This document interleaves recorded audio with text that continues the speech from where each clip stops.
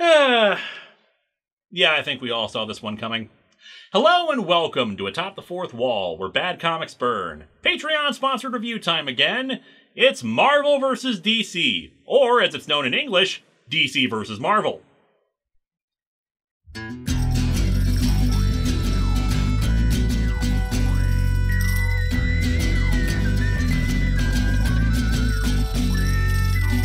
Welcome to Atop the Fourth Wall, where bad comics burn. Linkara's gonna teach you all a lesson you won't learn.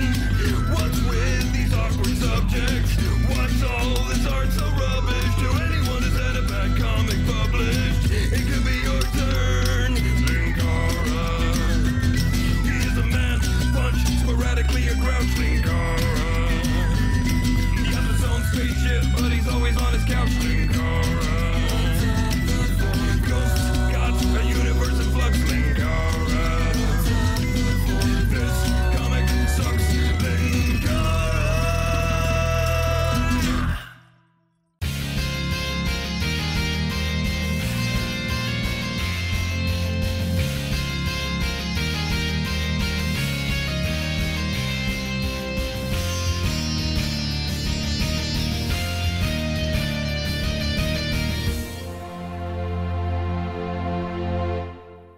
So last year, I did Amalgam Comics Month. It was fun! Fusions and amalgamations and combinations are a cool idea that can stretch the creative muscles on how to incorporate two different or even similar characters into one. But of course, Amalgam wasn't an exercise in a vacuum. It was a result of the comic book fight of the century. The never-ending battle between fandoms. The Kirk versus Picard of superhero universe debates. DC Comics or Marvel Comics? When of course, the clear answer was cross-gen. I'm kidding, of course. Nobody remembers cross-gen. Okay, I'm really kidding that time. I kid cross-gen.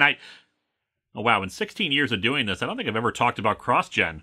Anyway, Marvel vs. DC, DC vs. Marvel. Both titles were used, and all the better for it. Back in the pre-internet days when it was rumored that two versions of King Kong vs. Godzilla existed, the popular rumor was that you could tell which version it was by whose name was up front, and I could see that kind of logic carrying over to fans. Whoever gets their name on the book first is the one who will win through. But yeah, anyway, I did Amalgam Comics Month last year, and I talked a little about how this came about. That in the wake of the speculator boom, Marvel and DC were looking for ways to recover, and DC executive editor Mike Carlin and Marvel executive editor Mark Gruenwald came together with the idea. The concept of the book, two brothers for lack of a better term, coming together to both oppose and acknowledge the greatness of the other, was evidently a nod to those editors, according to Peter David. David and Ron Mars were tapped to write it since they each had ties to both companies. Once they had the initial idea of the brothers, they started coming up with the actual matchups. According to the oral history of the story written a few years ago, Superman wouldn't be going up against Spider-Man because that would be a really short fight. It'd also be really redundant given the two have fought once before, and I've already covered that one. When initially conceived, John Romita Jr. and Jose Luis Garcia Lopez would handle the art, but for some reason it didn't come about. Garcia Lopez saying he was only offered the chance to do art for the Doctor Strange Fate Amalgam comic. Adam and Andy Kubert were approached, but according to Ron Mars, they evidently said no because they were too busy on the X-Men books at the time. Instead, Dan Jurgens and Claudio Castellini were brought in. We've seen Jurgens' great art before, but Castellini was actually a bit newer to the American market, more known in Italy. He said that he thinks Marvel was trying to push him into the big leagues by giving him the assignment. Given that this is the first time I've ever mentioned him before on the show, I don't think that quite ended up happening. Rest assured, I don't mean that as an insult, his art is fine. I'm just saying that if it was Marvel's goal to propel him into superstardom with the book, I don't really think that happened. The initial plan was for David and Mars to alternate writing every 8 pages, but the result was apparently god-awful, so they split it up so that they both took 2 issues each. What's more, since the book was the quintessential embodiment of who would win in a fight nerd arguments, there would be 5 fights decided by voting, with the creators having to make 2 versions of the fights in case one or the other won said vote. The ballots were distributed to comic book stores in advance of the printing and then sent in. Unfortunately, the voting efforts were skewed by third-party fight contestants on the ballots. We'll talk about the results of those fights when we actually get to them, but yeah, if you haven't seen them already, check out Amalgam Comics Month from last year to learn some more details about the crossover, as well as the Amalgam books themselves. This was originally on the Never Gonna Review It list because back in the day, I felt it was good and I didn't review good comics back then. Do I still think that's the case? Well, let's dig into Marvel vs. DC and find out. Reading from a trade, no deep look at the covers, not that there's much to say since they're mostly just collages and group shots of the respective stable of characters. We open in Manhattan, where Ben Reilly in the sensational Spider-Man costume, this was during the Clone Saga, and as I said in the Spider-Boy review, they decided to set the book in the present for both universes as a gateway for new readers, is swinging around. I love this town. Just when you've had it, when you think you can't take any more from the Big Apple, it gives you an honest-to-God quiet night for a change. Anyway, thanks for listening to me, error that I'm talking out loud to. Nights like this, I know I did the right thing coming back to New York and getting my life together, putting on the costume again. Well, a costume anyway. Damn nudity laws! Maybe without the mask, I'm still going by the name Ben Reilly, but this is who I really am. It feels good being Spider-Man. Yep, I'm gonna be Spider-Man forever. I see nothing but good things happening to Ben Reilly for the next 30 years. What the hell is this pose he's in here? It's like you took a Barbie doll and put all its limbs as far apart as possible. Anyway, his spider sense goes off when he passes over a homeless guy sleeping next to a box. Nothing in the alley but a grubby looking guy in a cardboard box. Bunch of lights coming out of a box. There's a raven there! Yeah, I think Dan Jurgens may have had a miscommunication here since Spidey says it's glowing, but the beams of light are pretty obvious to spot and yet not commented on. Hold on, why's the box glowing? Don't worry, it's just preheating. One of the beams of light hits Spidey, and he's suddenly teleported away. A man walking down the street spots the light from the alley and enters, waking up the homeless guy. He puts his hands on the box as if trying to hold back the lights. Too soon! It's starting! But at least you're here! Phil Swift, you're here! The Flex Tape Man! Hand me the Flex Tape! He says he needs the guy's help, but he just walks away, not wanting any part of this. Smartest guy in the Marvel Universe right here. Ben wakes up in the rain, confronted by, of all people, the Joker. And I was about to make a joke about how the Joker met Peter's Spider-Man in a different Marvel and DC crossover, but the Joker actually makes that comment for me. Spider-Man, I presume, but you've changed tailors since last we tangoed. Also, that was one of those weird ones where we pretend Marvel and DC were always the same universe, so it's kind of odd that I acknowledge it now. Ben is confused by the presence of a clown in New York, but the Joker says that they're in Gotham City. Dear boy, this fair gem is Gotham, famed far and wide for its flying rodents and murderous disfigured psychotics. And that's just the local government. When the Joker starts talking about blowing up the building they're standing on, Spidey demands answers, but the Joker just hands him his card and steps off, parachuting away before Spidey can web him. In a great transition from Spidey holding the Joker card to Gambit charging one in his hand, we cut back to the Marvel Universe, where the X-Men are fighting Juggernaut, only for Juggernaut to suddenly teleport away and punch a building. Namely the Daily Planet. A confused Juggernaut suddenly finds himself getting punched by Superman. I don't know who you are or where you came from, but I do know you're in the wrong place, mister. If you're gonna punch buildings, you're gonna do it over there, because over there needs to take care of its own problems. It seems that my flex tape joke wasn't that off the mark, since the homeless guy has indeed sealed up the cardboard box with tape, but this is why infomercials can be deceptive, since the light once again starts piercing out of it, the tape ribboning away from the box. And it follows on like that, page after page of characters from their respective universes getting teleported to the other universe. And while some heroes get only one page, the X-Men, who were very popular at the time, get 2 pages, with Wolverine, Gambit, and Storm disappearing after reporting on Juggernaut's disappearance. We actually see things from the opposite end in the Batcave as Bullseye has teleported in and is holding a knife to the Tim Drake Robbins head. I don't know how you got in here, but we can end this without anyone getting hurt. But first you have to put down the knife and let the boy go. I get it. You probably listened to some rock and roll music and it made you murderous and violent. It's the same with me. Bullseye just says that there was a light and now he's here. I'm here in this cave and I don't know how I got here. So you tell me where I am. You tell me who you are. If you hurt the boy,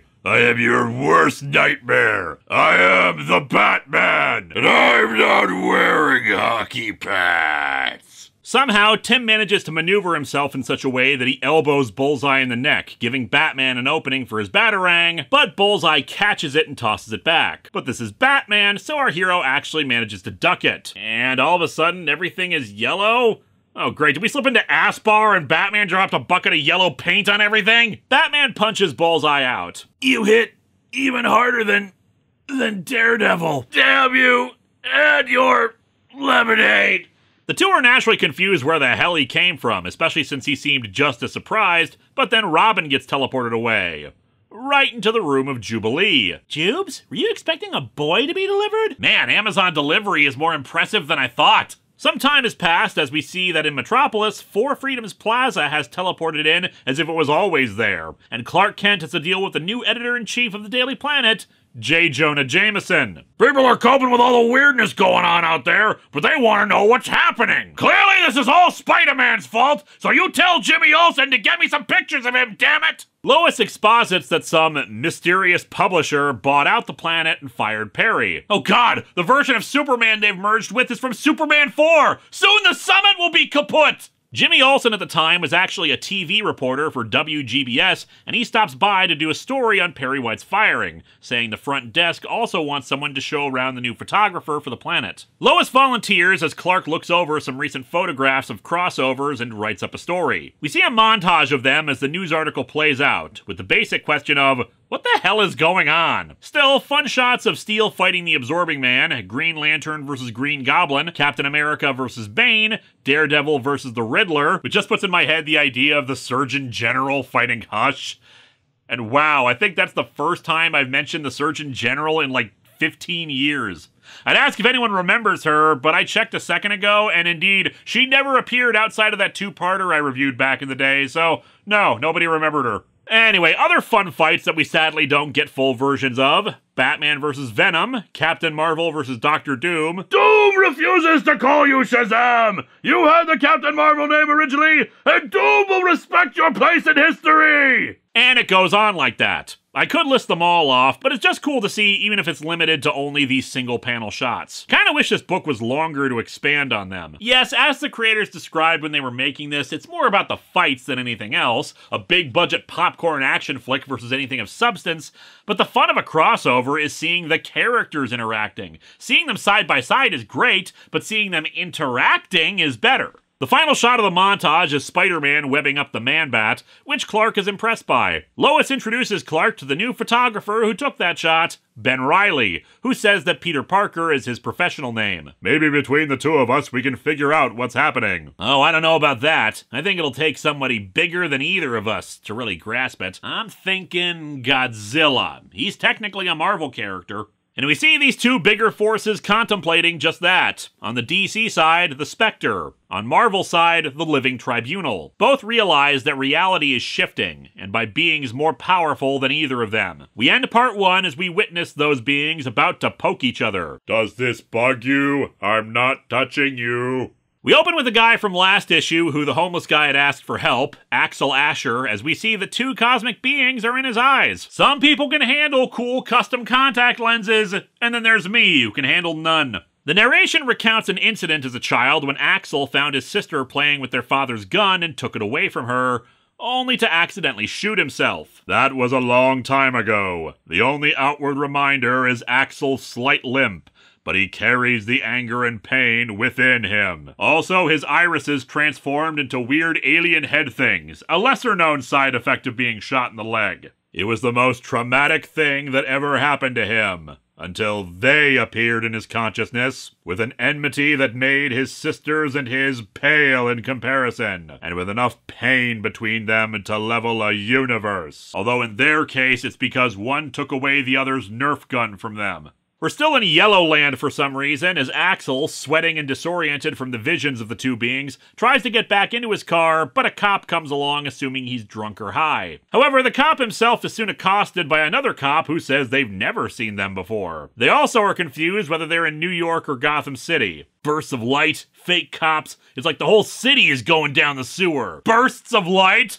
Ugh, that's why this city is a hellhole. And even that is soon interrupted by Wolverine and Killer Croc busting out of a manhole fighting each other. Axel flees as, inexplicably, Clark Kent and Ben Reilly are nearby doing some kind of story, and both thinking they need to ditch the other to change into their suits. It's like the setup to a romantic comedy. Both are dating, both are secretly superheroes, and don't know that's the case for the other. There have been any number of times when Axel Asher has felt the need to move on, to roam. Having a manhole cover be thrown through his windshield is, expectedly, one of those times. Although weirdly it looks like he drove away in the damaged car, even though we saw him flee the car upon that whole windshield damage from manhole cover thing. Or maybe he just decided, I guess I'm stuck here for a while, I'm gonna get some cash from this ATM then. To continue his search for that goal which he cannot even name, and thus he names it Snuffleflob. Axel tries to withdraw all his money from the ATM to once again go on the road, but because of the merged universes, the ATM isn't working for him. Account not recognized? What is this? PC load letter? What the fuck does that mean? However, he suddenly realizes he's back near the alley with the homeless guy in his magic box and goes to take a look. Finally, you got your tail back here! Took you long enough! What is that? Look, my Solid Snake cosplay has gotten really out of hand and I need some help here. For crying out loud, when there's a universe to save, you can't stop for exposition. Nonsense. Talking's a free action. After a quick check-in with the tease of Thanos versus Darkseid, we start seeing some more complete fights coming together. But first, excuse me, sir, I don't understand. I was in this store yesterday, and none of this stuff was here. Wasn't this a Hanna-Barbera store? What happened to the display of X-Men stuff? Well, in an effort to drive up sales, Pinky and the Brain ended up joining the team.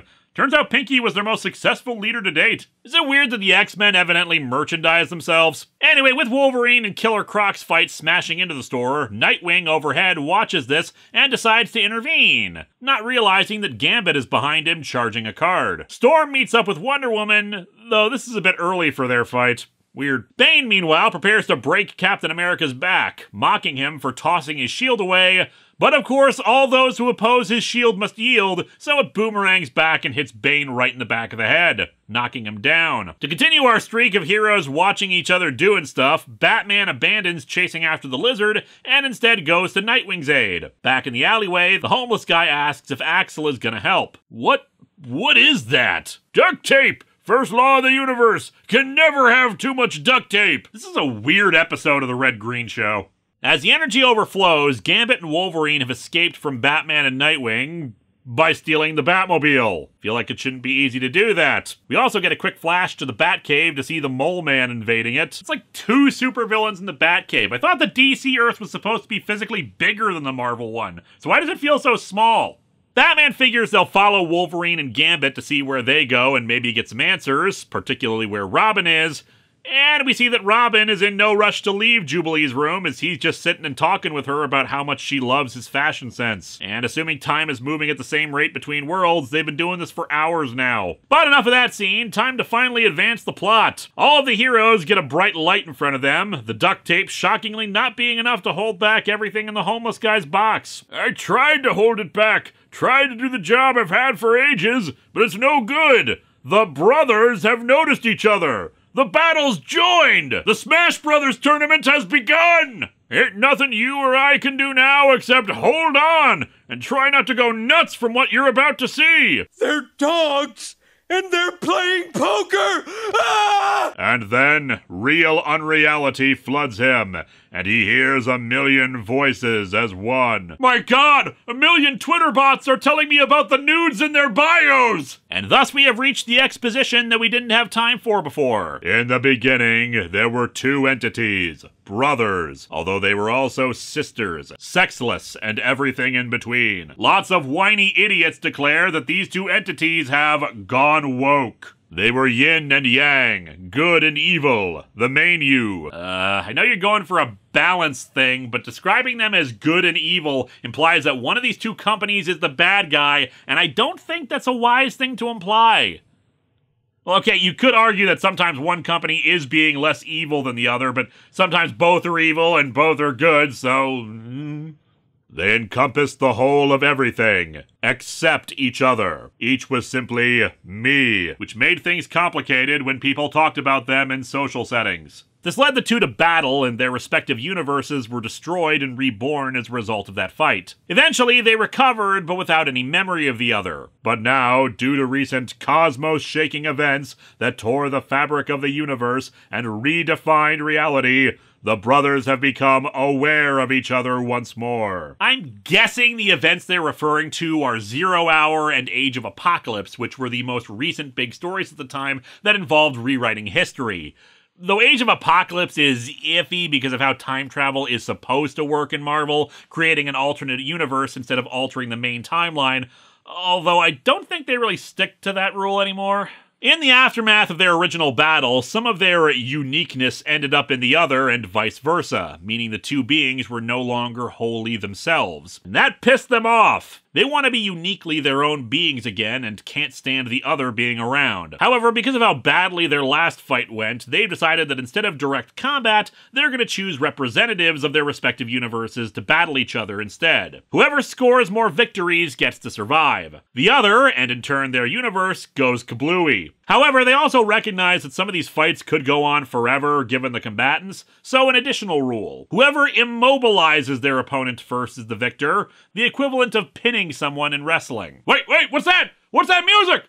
Oh my god, it's Valiant Comics with the Money in the Bank contract! Each pair of heroes will be summoned when it's their time to fight, and they have to fight because the alternative is the brothers trying to fight instead, and that's potentially devastating to both sides. It's honestly a pretty great way to explain why these fights are happening beyond simple misunderstandings. We need bigger stakes at play to ensure that a story all about who would win kind of fights actually has those fights. And everyone in both universes saw all that and understood it. Which again makes it kind of disappointing that this miniseries isn't longer, since I can see a lot of subplots about some characters joining in the fights, or some trying to flee either reality for fear of it losing, that kind of thing. Back in the alley, the homeless guy gives his own exposition dump about why the two of them in the box are significant. As stated before, parts of the brothers were lost during their first conflict. Those shards of themselves took on different forms. Some became self-aware of all this, like the homeless guy. Some become alive, go insane with that knowledge. Others just wandering around feeling like they're missing something.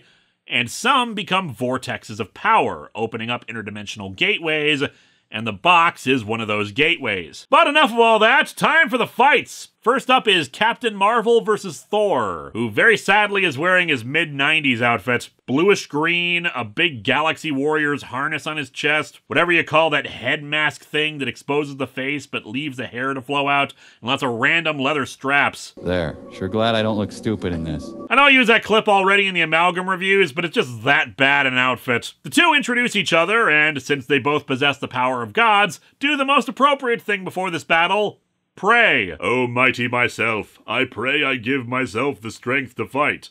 Oh, I'm giving myself the strength? Oh, great, thanks me. I'm very welcome. And by time for the fights, I of course meant let's check in on other characters first, as we see Darkseid and Thanos finally confronting each other. A disciple of death versus a lord of destruction. Tell me then, Darkseid, would you care to make a wager on the outcome? I wager, you pale imitation of me, that you will lose. Don't you mean purple imitation? Lois Lane, after being annoyed by overhearing people taking bets on the outcome of the universe-destroying battles, is grabbed by Scarecrow and Scarecrow. Yeah, Marvel actually has their own version of Scarecrow, lesser known, obviously, than DC's. The reason is mostly he's just not that interesting a character, originally starting as an Iron Man villain, but it's neat to see the team up regardless. Although I'm pretty sure they swapped the dialogue balloons because it should be DC's Scarecrow pointing out that she's a valuable hostage, not Marvel's. Not that it matters either way, since Ben Reilly soon shows up and kicks them in the face. Anyway, quick cameo by Snapper Carr and Rick Jones taking bets on Captain Marvel versus Thor as we actually get into the fight. Naturally, the heroes don't want to battle, but they really have nothing else they can do as they duke it out in an amusement park. Thor brings a Ferris wheel down on Captain Marvel, but he transforms back into Billy Batson to squeeze out of the debris. Billy calls down the lightning again to transform back, but Thor swings Mjolnir in the path of it to block it. He succeeds, and Billy is knocked out, but Mjolnir disappears. But where is mighty Mjolnir? Did the otherworldly lightning somehow short-circuit my hammer? Hello, Steve, god of tech support? And where did it end up? right in front of Wonder Woman, who reads the "if he be worthy" line, confused how it judges that as she tries to pick it up, but gets zapped. Time for fight number 2. Aquaman versus Namor the Submariner. Namor, of course, is grumpy and arrogant, while Aquaman is snarkier and able to evade his attempted punches. However, because they're so evenly matched in the water, Namor finally manages to land a hit that sends Aquaman flying out of said water. Next up is Flash versus Quicksilver. And unfortunately, this is a fight that really only works on paper. Oh yeah, DC's Speedster and Marvel's Speedster. Makes perfect sense. Problem is that, yeah, they're both super fast, but the Flash is still faster. It's like comparing how fast a bullet shoots versus the speed of light. Yeah, both are faster than any human, but there's still a difference. Admittedly, the actual speed of both varies depending on comic to comic and creator to creator, but the Flash has been fast enough to phase through solid objects, occasionally time travel, or hop dimensions depending on the situation. It's just no contest. The only reason it looks briefly like Quicksilver might win is when a truck carrying gasoline crashes and Wally takes a moment to save the occupants, leaving an opening for Quicksilver to attack, but he hesitates upon thinking how much of a dick move it is to attack someone right after they help save people, and Wally is able to get the victory. Back to the Kings of Atlantis, the fight is now in, like, SeaWorld or something. Aquaman tangles Namor up in his hook and cable arm, but it's not enough to immobilize him. The bad news is the cord is unbreakable. The good news is I'm dazzled by your coiffure. I'm not. Namor just slicks his hair back, dude. I think your hair is more impressive, Arthur. Have you no respect for the stakes for which we battle? Respect? Namor, if I dwell on it too much, I'll curl up into a ball until it's over. So you'll pardon me if I keep my sanity and focus my own way. Through song, of course! Namor declares he's hardly immobilized, but as Aquaman has been the butt of so many jokes before, he has the power to talk to sea life, which he does by having a killer whale drop on Namor to immobilize him. That's your weakness, Namor. You're too noble to cheat. I, however, am a complete asshole lacking any nobility. I guess we're the evil universe. Back at the Daily Planet, Lois thanks Ben for saving her. My hero. Geez, I think she wants me. Ben, don't be like those jackasses who think they're being flirted with by a store employee because they're smiling at them. We learn that the mysterious publisher who bought the Daily Planet is none other than the Kingpin. What is this? My employees lollygagging about? I do not approve. If we're all just being casual here, then I'm going to change into one of my numerous Speedos. We end out part 2 with, frankly, some not great teases of things to come since it's stuff we've already seen, save for Wonder Woman wielding the power of Thor, which also makes her midriff disappear too. So I guess Mjolnir's just into stomachs right now for some reason. We begin part 3 with Jubilee writing in her diary to recap the events of the story so far. Sorry I haven't written. To tell you the truth, things have been kinda crazy. My animated series got revived. A few weird things here or there, but pretty good after 4 or 5 episodes. Something the montage shows, but sadly we never see in full, are a few more team-ups. Black Widow and Black Canary, Doctor Doom and the Cyborg Superman, Iron Man and Steel, just a few cool moments that have been great to see, but of course the problem with this being only 4 issues. Also, Daredevil is just on his own. What the hell? Another confusing bit is how apparently people know ahead of time who the matchups are gonna be because of the betting boards. Did the brothers show everyone that? Anyway, Robin and Jubilee are gonna be fighting each other, and they know it and are not happy about it, going for a brief walk before getting teleported to their fight. As good as Jubilee is, Robin was trained by Batman, so the fight's over pretty quick with him having tied her up. He didn't even have to land a punch. That's so lame. God, no, I was never planning to hit you. Kick you, maybe. I mean, have you seen these legs? I've got to show them off. Another quick fight is the Kyle Rayner Green Lantern versus Silver Surfer. Like with Spider-Man and Batman, the two actually had a previous crossover team-up that they acknowledge in the dialogue, apparently serving as the prequel to this big crossover. Still, it ends with the two of them colliding into each other and Kyle knocked out. The Green Lantern ring is powerful, but this is the power cosmic we're talking about. The victory is mine. Yet never have I more regretted an opponent's defeat. I mean, aside from that rib-eating contest, that was a mistake. Anti-heroes are also a part of this, so we then have Elektra versus Catwoman. I don't even know what I'm doing here. Nobody ever accused me of being a hero, or being able to put my feet flat on the ground. Yeah, Claudio Castellini seems to be imitating that quirk of Jim Balance Catwoman, since she always seems to be drawn in high heels, even if You know, there are no heels on those boots. Anyway, Elektra opts to not kill Catwoman because this wasn't a fight of her choosing, but does drop her into a big industrial container of sand. Saved by kitty litter. At the Daily Planet, Ben tries to ask Lois out on a date, but she reveals she's engaged to Clark. Oh man, I didn't know. I'm sorry. Jeez, you could squash me like a bug, Clark. Superman can squash Spider-Man like a bug. Ben retreats to the dark room out of embarrassment, but then finds himself being teleported away for his battle. No rest for Lois and Clark, though, as Jameson comes in. Word just came in! The Hulk and some freak named Metallo are bashing each other around downtown. Innocent lives at risk, property damage, the makings of a great story. Somehow connect it to Spider-Man and it will be perfect! As Clark heads out to deal with it, we cut back to the alley. Axel doesn't believe what he's being told. You're just some crazy homeless guy, that's all. Am I? I mean, I am homeless and a guy, so 2 out of 3 ain't bad, but still. And that's just a cardboard box? I mean, if it isn't, then I'm confused why you thought the duct tape would be effective. He grabs Axel's hand, which transforms his outfit into some kind of weird blue and red ensemble, somewhat resembling the brothers. What did you do to me? Unleashed what's inside of you! A fashion model! Strike a pose! Each of us chooses the guys best suited to who we are. This is mine, that's yours. I am best suited to smelling like I sleep in urine-soaked alleyways. You're best suited to being a revamp of the Golden Age Daredevil.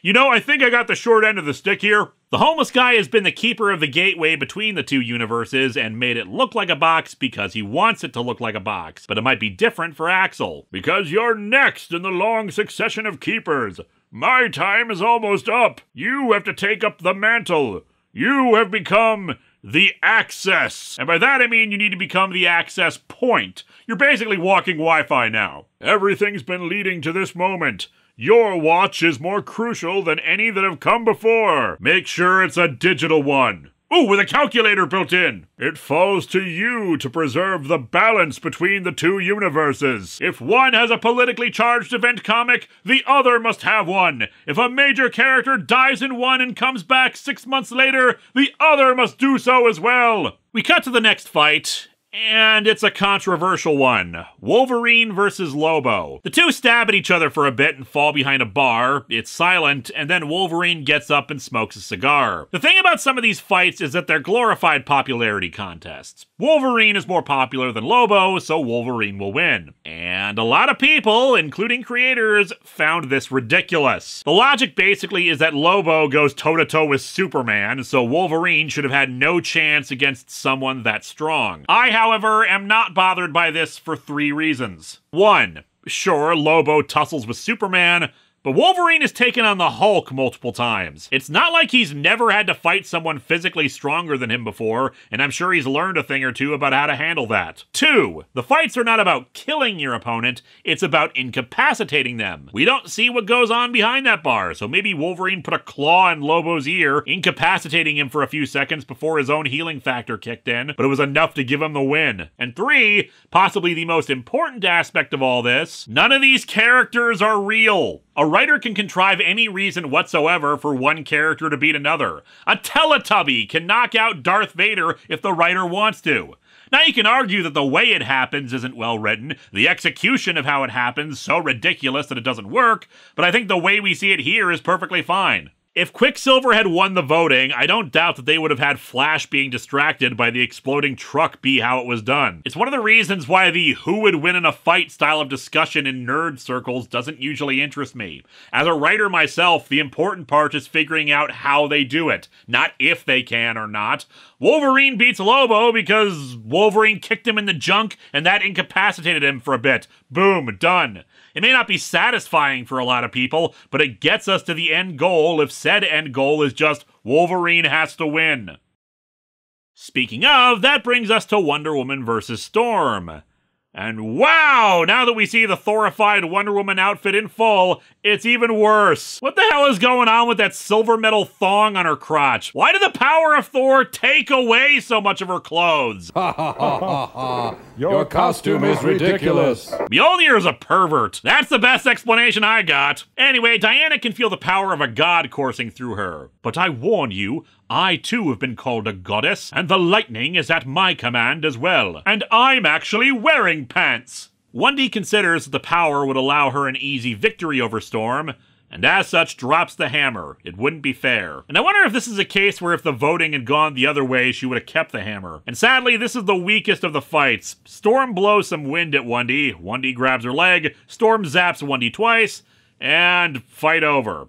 I don't doubt that Storm could defeat Wonder Woman, but this fight was kind of pathetic in my opinion. Next fight, clone against clone. It's Spider-Man versus Superboy, and it's definitely a better showing. So, what's your story, kid? You Superman's kid brother? Second cousin? What? I'm a clone. Try to grasp the concept. A clone? Yeah, a clone. I'm you and you're me, and this is a gun. A combination of impact webbing and sending Superboy into a fuse box knocks out the Boy of Steel. Speaking of super people, Superman arrives to help the Hulk punch out Metallo, though this is during one of the times where Bruce was the dominant mind in the Hulk, so while he's a bit grumpier, he's not the brutish Hulk, which I'm sure contributed to some people's perceptions that Superman could beat this Hulk, but not the regular one. The two are teleported away to the Grand Canyon for their fight. We must have been sent here so no innocents could be in danger. And Bruce punches him. Let's just get down to it. The incredibly rude Hulk. They exchange some punches. Supes uses the heat vision, but ultimately Superman wins by just being relentless. A ton of punches and then collapsing a mountain on top of him. He took everything I had and almost stood up to it. Nothing left now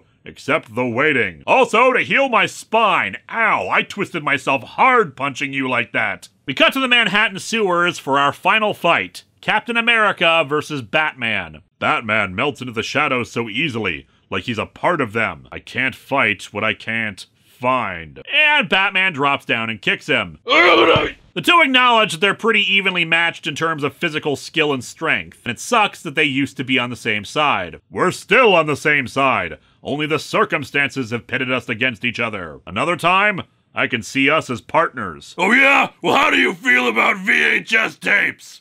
Not fond of them. I actually prefer Betamax. My brother. Batman wants to try to pursue some way of circumventing the brothers, but Cap doesn't see a way out of this situation, saying that they need to follow this through to the end. However, this is a case where the fight has to be decided by environmental factors. The sewer system flushes, knocking Cap off so that when he and Batman throw their respective projectiles at each other, Cap misses and he almost drowns. Batman saves him and brings him up to the street. Still, he was incapacitated long enough for him to lose, and thus the Marvel Universe loses. However, what a coinky-dink! They ended up in the alley along with Axel and the homeless guy, who says they can use the two heroes since each one is from their respective universes. Axel, who as we said before is now called Access, touches the two heroes and makes them glow. The battles are over, and only one universe is being spared, but not the winning universe. Marvel is being bailed out by Disney at the last second. One universe is being eliminated, but not the losing universe. Sucks to be you, Defiant Comics. The two brothers instead settle the contest their own way, fusing together into a combined being, and thus fusing the two universes to create the Amalgam Universe. All the Amalgam comics in between just serve to show the combined universe, save for one. Doctor Strange Fate, where the good doctor found Access, still alive and wandering the fused world, and tried to destroy him to prevent him from separating the universes again, since it would destroy his own. He fails and Access escapes, promising to restore the previous universes. Also, we get this reveal that Doctor Strange Fate is a triple fusion, since he's also Charles Xavier, and this is treated as if it's a big deal. But anyway, let's get to the final issue of DC vs. Marvel, where we open with our old pal Darkclaw chasing Hyena through the streets of New Gotham. Hyena, I'm warning you. Well now, thanks for the warning, Dark Meat. But I'm going to click this phishing scam link anyway. I live dangerously. He deflects some of Darkclaw's explosives at a crowd of people, but the explosion is stopped by Super Soldier, who comes in to assist. Isn't it fun when they shout your name in fear? Fear I can relate to. I never quite got the hang of fun. Especially when it takes like 3 hours to polish these claws. Down in an alley below them, the homeless guy is looking much worse for wear, almost decaying now. He realized now that the brothers aren't the ones who merged the two universes together. Rather, it was the Spectre and the Living Tribunal, their last-ditch effort to save both universes and are holding it all together. But the brothers have become aware of what's going on and they're not happy. Access somehow is witnessing this in action and yeesh, this is pretty big cosmic imagery here. Kudos on the scale and effects of what is essentially just two guys holding each other's arms. The sight of it is too much for Access and he instinctively teleports back to the homeless guy. Geez, what happened to you? Well, turns out the Amalgam Universe's homeless problem is like double than how bad it is in their respective universes. Who'd have thought? The homeless guy says that he manipulated things to get Darklaw and Super Soldier here. Now the rest is up to him. He grabs Access and gives him the rest of his power as he dies. Bye, kid. By the way, my name's Morty. Glad we met. Mostly because that means this crappy job is yours now. Sucks to be you. Time to become a Force Ghost or something. Hyena comes out as Morty vanishes and tries to threaten Access, but he just uses his newfound power to teleport him somewhere else. You! Where the hell is Hyena? It doesn't matter. Nothing matters. It don't matter.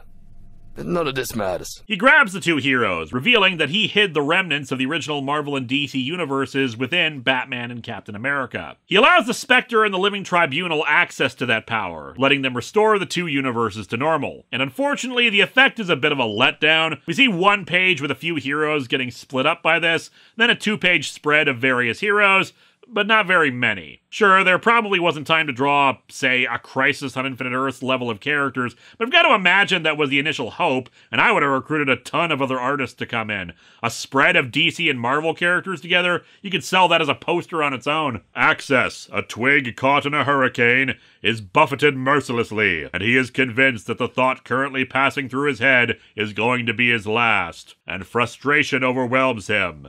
Because it's a really lame thought. Wait, the Amalgam Universe was the only reality left where Arby's potato cakes existed. Damn it! Access, Batman, and Captain America are back in the alley, realizing that their realities are still partially merged, but at least they're alive. For some reason, much like the Mole Men being in the Batcave earlier, the Hulk has somehow ended up there too. The Batcave is the grand central station of the multiverse. He fights the Mole Man's forces until Superman suddenly shows up to help, blocking a blast from his greatest weapon. Anyway, Access tries to explain what happened to him, Morty in the box, though Cap and Bats have little to no idea what he's talking about, which is kind of a small problem with the story.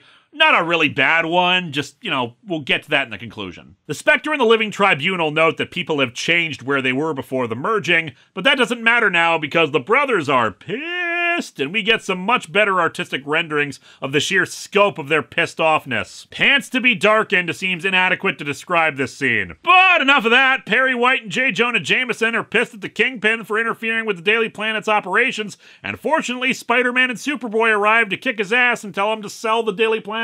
Truly the plot point we were all worried about. Robin and Jubilee ended up in Venice and are now just making out in a gondola because, well, why not? They were already joined together once today in the Amalgam Universe anyway. So we don't actually get a Darkseid versus Thanos fight, as instead Thanos is going around trying to find Darkseid to fight him, but finds himself fighting Wolverine and Lobo instead. Darkseid shows up to fight him, but then Thor, Captain Marvel, Wonder Woman, Storm, Green Lantern, and Silver Surfer are on hand to bring out the big guns against them. And hey, it's very fun to see Marvel characters kicking Darkseid's ass while the DC ones take on Thanos, with one fun bit where Thor drops Mjolnir and Wanda just casually hands it back to him. However, an event like this certainly qualifies as a crisis-level event, so naturally the sky turns red. But for a terrible, surreal, horrific reason.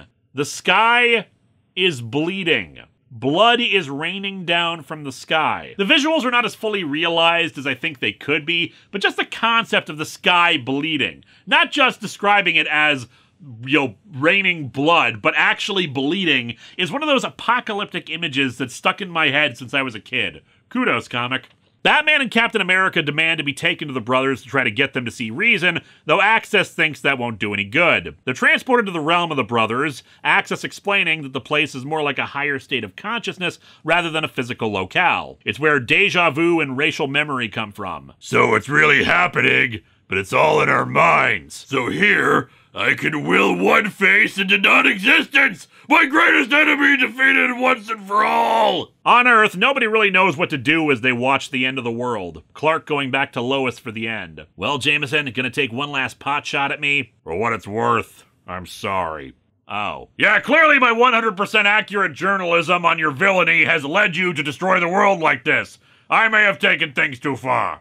The brothers have erupted into full-scale combat, with only the Spectre and the Living Tribunal to hold them back, and failing miserably at it. Cap suggests they go back and raise an army, but Access points out the Spectre is more powerful than 1 billion armies, and he's not doing jack against them. Then you're saying this is all some kind of cosmic state of mind? Basically, yeah. Okay, my next idea might seem pretty wild, but hear me out. I think we should summon the Stay Puft Marshmallow Man. Cap says they have to change their minds and try to leap up to the fray. Back on Earth, they are witnessing the end of everything. Their thoughts, their fears, horror, regrets, they are all private. Well, except for all the vampires on either Earth who are dancing outside right now going, "Woo! Christmas for bloodsuckers!" All save for one, who chooses to give voice to his, a voice that speaks with the hush of a newly dying star. As Thanos says, "It's the most beautiful thing I've ever seen. See, Stark, this is how much blood you should be getting for all that effort." Cap, Batman, and Access fail to get the attention of the brothers, until their clash sends out energy waves throughout the mental realm, which causes both heroes' lives to flash before their eyes, and the eyes of the brothers. They see Batman's origins and how that led him to protect the innocent from turning his dark pain and anger into good. He became one among many, but remained forever unique. See, you say that, but I could own both Turbojet Batman and Infrared Batman at the same time. And then they see Cap's origins, a strong spirit but weak flesh, and an experiment to better himself to fight evil, a battle that carried him over many more decades than one would think, and yet retaining his morals and inspirational quality when the world grew darker and more cynical. He became one among many, but remained forever unique. Except when a living cosmic cube made a Nazi clone of him. That was annoying. The brothers, seeing these unique, interesting signs of each other's universes, what it actually means, and two of their best representatives, finally stop and realize that their squabble is so small compared to the beings in their universes. 1 billion years pass as they sit and stare at each other, contemplating all this. But eventually, the brothers, for the first time in recorded and unrecorded history, speak, and they say the same thing. You've done well. And then they look at their younger sibling, Image, and say, you could do better. History rolls back in on itself, and the universes are fully separated. Most don't know what happened, but everyone is shaken up by it, either humbled by the experience or mourning what they lost from that merging. The only one who fully knows what happened is Access. The truth of the brothers' realization that their creations had surpassed the creators themselves. Although they should still be getting royalties from them at least. Access fancies himself a seeker of truth and decides to reject the truth of what happened so he can keep on seeking out new truths, exploring what else there is out there. And so our comic ends with these words. And when universes beckon, which of us could say no? We could put them on hold at least. This comic is good, but not as good as I remember. Its biggest issue is how short it is. 4 issues, even extra length ones like these, is not a lot of time to do all these fights and the fun character moments we want to see. Sure, the moments we do get are good, but they're fleeting, and the pacing is very fast and a bit disjointed, as pointed out where we suddenly have moments like the Hulk and Superman versus the Mole Man in the Batcave fight. That gets interrupted by, the plot. Just quite a bit of tone whiplash of fun crossover stuff, and then, oh, by the way, the sky is raining blood! Of course, we might have had more time to enjoy the crossover stuff if Access wasn't so much a focus of the comic. Now, Access is not terrible. He's actually rather interesting in that he's a character jointly owned by Marvel and DC, but he doesn't really contribute much to the story other than being a bit of a MacGuffin. It's not a huge problem, but because we have to keep cutting to him to advance the plot along, that means less time with the heroes. Maybe the story could have been written in a way that gets the same point across, but without him. Maybe Dr. Fate and Dr. Strange transport them to the weird mental realm place at the end, and the Marvel and DC psychics are the ones who exposit about the brothers instead of Access and Morty. That kind of thing. The fights themselves are mostly fine, but feel a bit too short. And sure, part of that is because they wanted to include a lot of them, but again, 4 issues means so much is left out. I think I would have preferred 6. Still plenty of stuff that wouldn't make it in, but also more room for the fights and crossover fun. As it stands though, Marvel vs. DC or DC vs. Marvel remains a fun crossover between the companies. I'd say JLA/Avengers is still better since it's paced better and has more of the crossover stuff we want to see, plus George Perez fitting in a million characters on each page. But for what it was in the 90s, it ain't terrible. And I like that it ends with the brothers finding peace. Marvel and DC don't have to be hateful rivals. They can be colleagues and acknowledge how much they like each other and want the other to succeed. They're not perfect, most certainly, but they've done well. Next time, reordering the schedule a bit. Haven't canceled anything yet, but I feel like with how things have been going lately, I'm accelerating my plans a bit for this show's superstitions. Kickers Incorporated #2 will get pushed back again, so we can have more Mr. T and the T-Force.